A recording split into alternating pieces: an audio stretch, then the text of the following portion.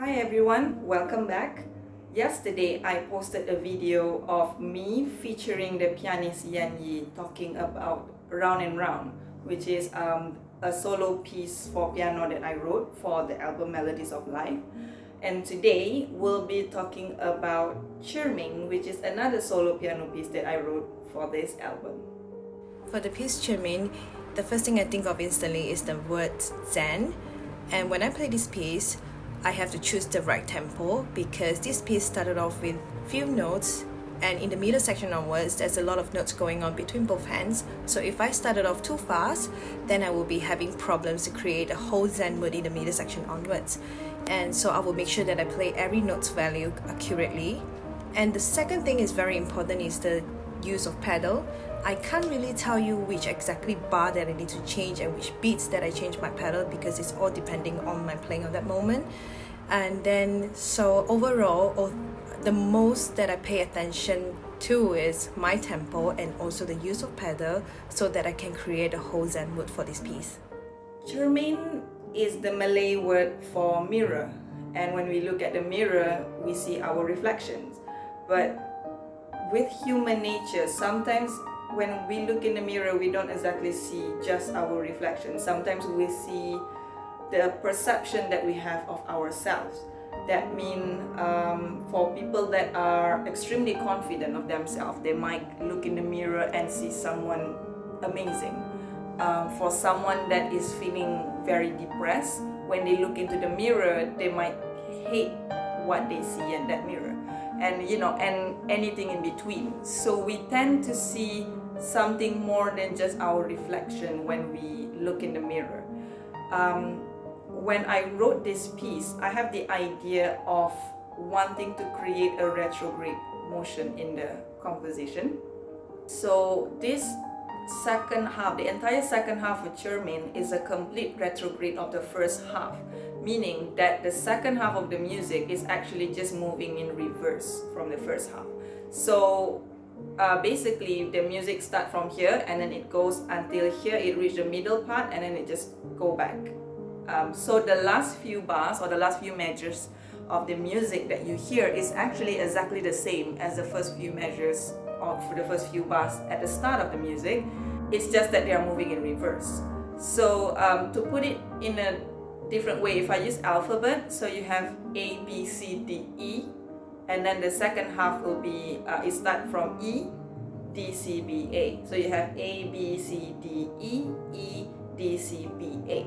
So that's kind of like the movement of Cermin. The second half of the music is the reflection of the first half.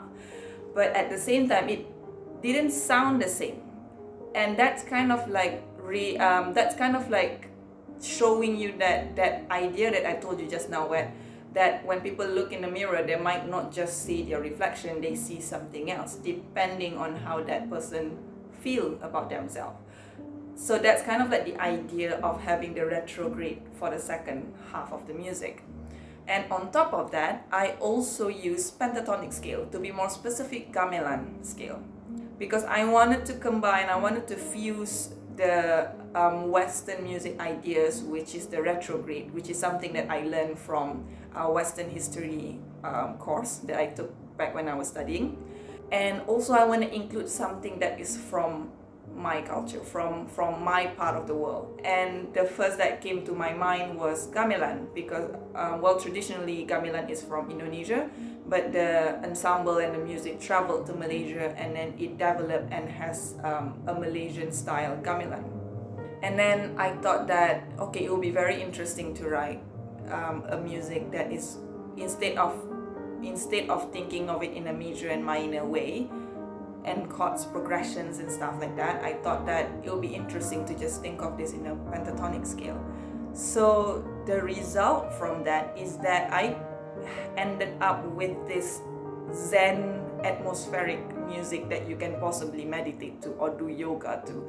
And that's kind of like the idea that I have as well, because I want to create balance in the music. I want it to be balanced, having the same amount of bars in the first half and second half, having the same amount of notes in the first half and the second half, and I achieved that, and with the addition of the pentatonic, with the addition of the gamelan scale, I got this really nice Zen balance in life. It's kind of like the yin and the yang, isn't it? When you have the yin and the yang, you have a balanced life.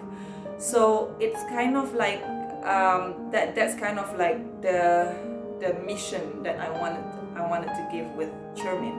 So unlike Round and Round, where it is more of that inner emotion that we feel, Cermin is more about the atmosphere of achieving balance in life.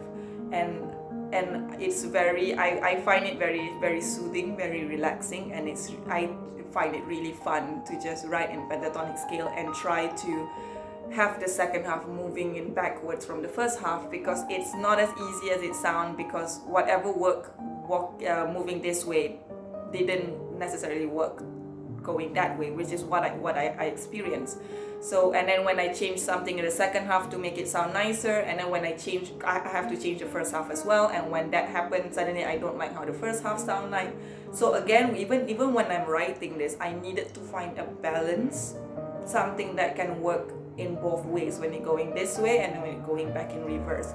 And it was a really great experience for me writing this. I learned a lot for sure, and it was also actually a great fun. And even when I hear Yan Yee play it, it's just it's really enjoyable for me. It's really soothing for me. It really gives me that sense of serenity, and I hope when you listen to it you can feel it as well.